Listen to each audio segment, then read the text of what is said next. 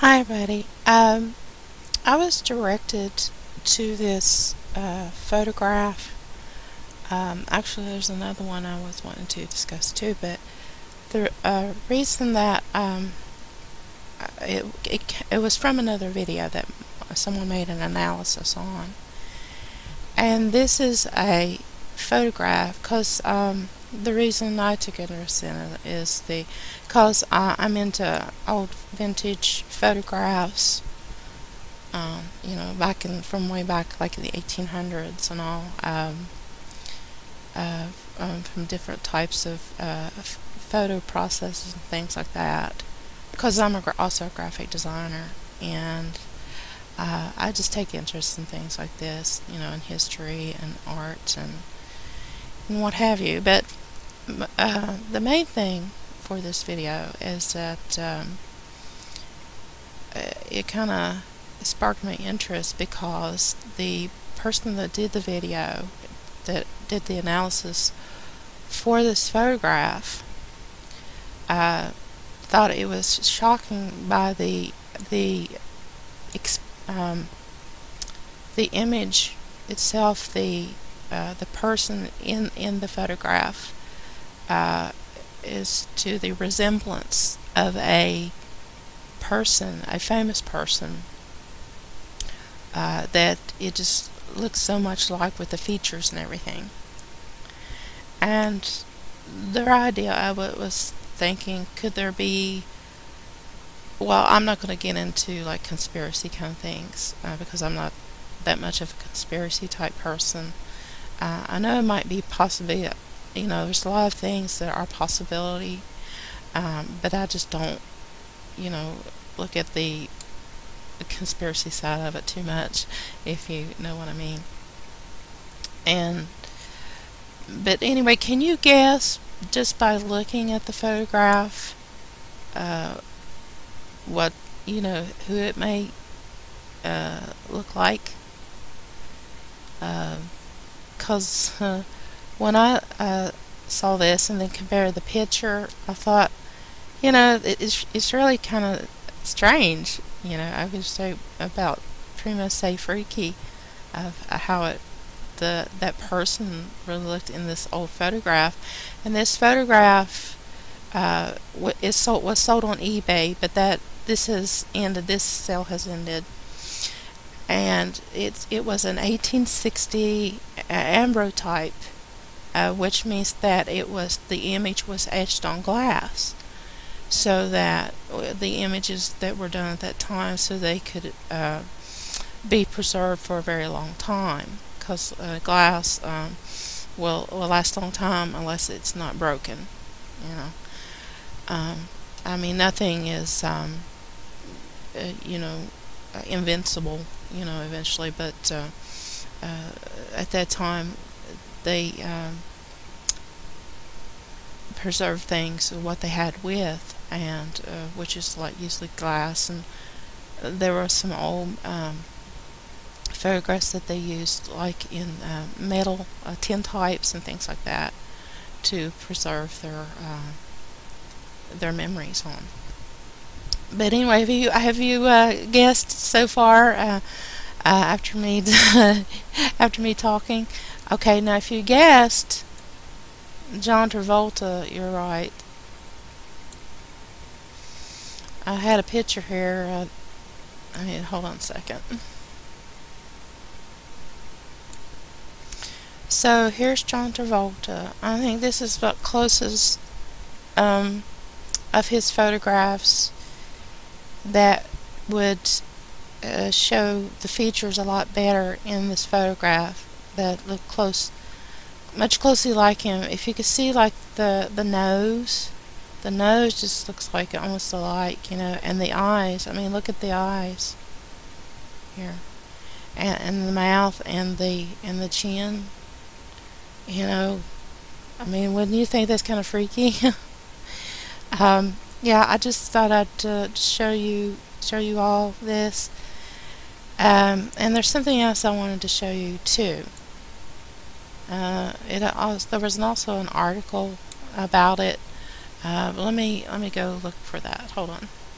Yeah, before I looked that up, the other photograph, um, this was mentioned, the owner of the photograph, the ambrotype, and he said that eBay continues to remove the listing because of listing issues. And I've been, he says, it's been interesting for years that I've unable to part with this. And when you look at it into the eyes of the sitter, you will see what I mean. I believe that this is a photograph of a very young, famous Scientologist taken around 1860, and I mean in the year 1860. This is a ruby glass ambrotype photograph, and it is one of a kind. It hasn't been changed, tampered with, or altered in any way, and it is clear and is as nice as the day it was taken roughly 151 years ago. And I know you are saying, how can you be in 2011 and not be 151 years old? For those of you who don't know, this famous Scientologist or other Scientologists believe in the type of reincarnation. Of course, time travel can't be ruled out as well. And this photograph is from approximately 1860, and the young man looks to be around 18 to 20 years old. Unfortunately, the youngest photographs available to the public of comparison are about 5 to 8 years older than he is in the photograph. The photograph is 1/6 of the plate ambrotype that is housed in the full case. The repaired case has again come apart and could use some tape. And this thing that I can always find striking about the photograph is from the identical eyes, the hairline, and I said the nose, and the most importantly, the unique trademark chin. And remember that the antique photograph that you're looking at is taken in 1860, and the sitter is wearing a period hairstyle as well as the clothing.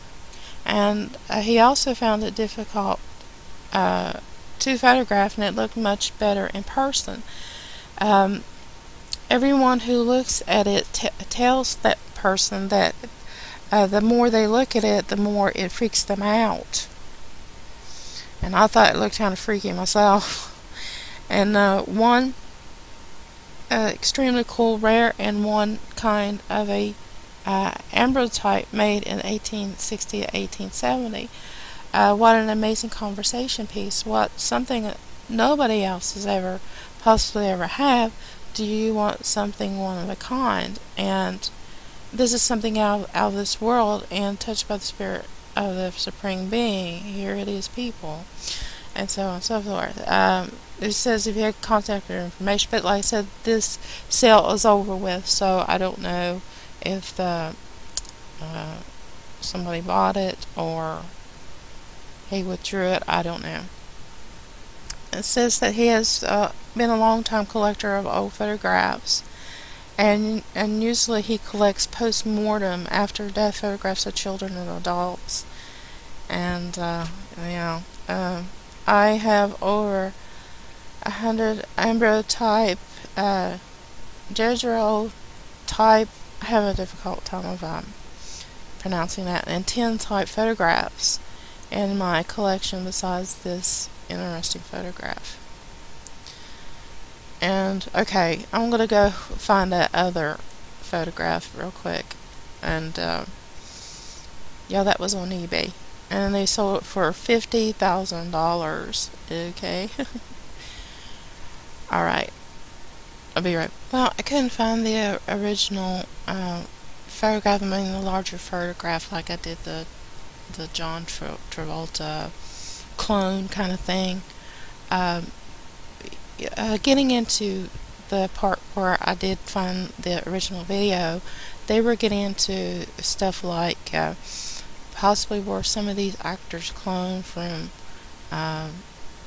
unknown sources, because the photographs didn't have any names of who these people were. claims that it was during the time of the Civil War that these pictures were taken, like in the case of the John Travolta one, or the guy that looked like John Travolta. He had no name, and the history on it claimed that that he was a prisoner of war in the South at the time. And so that's very interesting. And you often wonder, and it makes you think too, if it quite possible that some very interesting things during the Civil War, happened at that time, and still the Illuminati was, doing their thing at that time, and that surrounded the thing about Abraham Lincoln's assassination.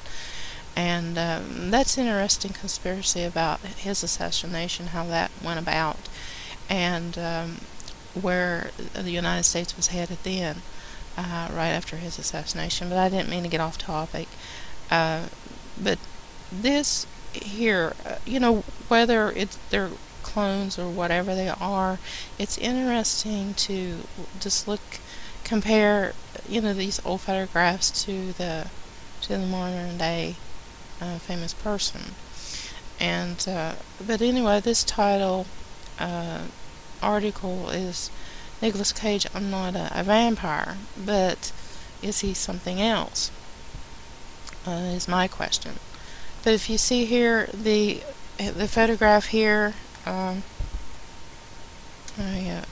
enlarged it just a little bit, of the photograph. Excuse me, the photograph here and here. See, the features look so much, like it. It's just very, it's mind-boggling. I have to say. But I'll leave the link to this article so that you all can read it, because I'm running close to the end of this video here. And I just thought I wanted to share it with you guys. The reason I made this video in the first place is to, well, like I said, I had, from the beginning, I had interested in these old photographs. And when this came up in the news, I thought this was something, to investigate. And is it just something just to keep us all entertained? I don't know. Or is there something more behind this, more sinister, more than what world we live in? Just some very strange things that happen nowadays, anyway. And I just want to show you guys that. I think there was one more photograph I wanted to show you. There's a video on this page, anyway, if you want to listen to the rest of the interview or what he has to say. And I'll show you the other photograph. Now this photograph, just in case, in the future this ever comes up, now this guy has an interesting face. Okay, this was an 1860 era photograph as well. And if it's somebody that that looks like this person, could it be a politician? I don't think it looks like an actor. He doesn't have that kind of a face. But could it be a politician, maybe? I don't know. But I just thought maybe I'd show that too, just to end the video. And so I'll leave the links at the bottom. Just the rest of it showed that it's case that it's in. It's pretty gold. Surrounding it, encasing it, and the box also. They had some really nice stuff, back in the old days. Very, very fanciful stuff.